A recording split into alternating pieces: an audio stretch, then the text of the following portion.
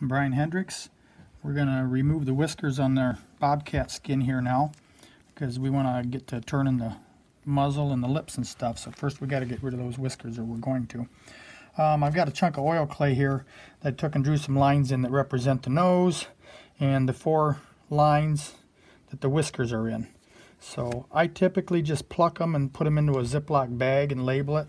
But I think for starters this might be handy for a lot of people to pluck the whiskers and stick them into the clay, and then you can always press the number of the job or whatever animal it is right into the clay and keep that till you're ready to put them back in if you're concerned about not getting them back into the right spots.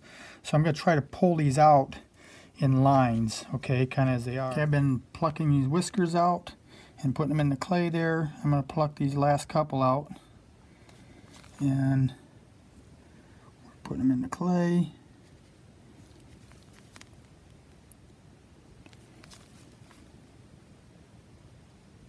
Hard to see here. There we go. Okay, we've got them all plucked out. There's a few little ones in there yet. I'm not going to worry about those. I'm mostly interested in the prominent ones. At this point, they're all out. We put them in this clay. I'll hold it up here where you can kind of see what's going on. There's where we drew the lines and everything, put them in there. And I'm going to tip that up so you can kind of see how many there are on each side. I see its left side has one big prominent one on there.